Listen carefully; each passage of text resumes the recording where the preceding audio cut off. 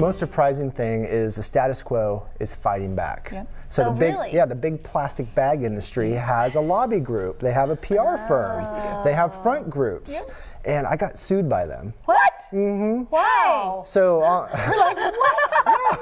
No, say Yeah. it and so. so back in 2011, on my website, I was talking about plastic, how plastic never goes away. Yeah. That once it's created, every piece of plastic's still on the earth. Yeah. There's plastic in the ocean.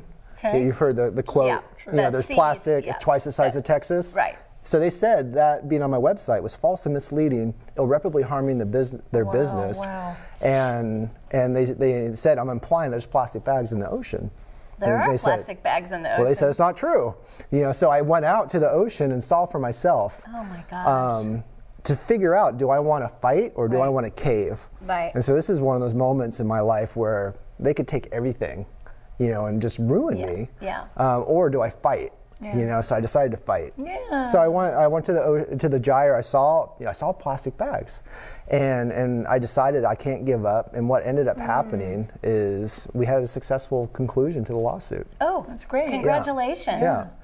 And Wow. and they agreed to put a warning message on their bag to prevent. Look at you to making changes. Yeah. Look at you. That's to amazing. prevent the bags from blowing out of the landfill, for example. Right. If you just Incredible. tie a bag in a knot before you throw it away, it has a lessened ability to blow and get caught in trees Oh, or that's caught in interesting. fences. Yeah. And they agreed to put that on their bags.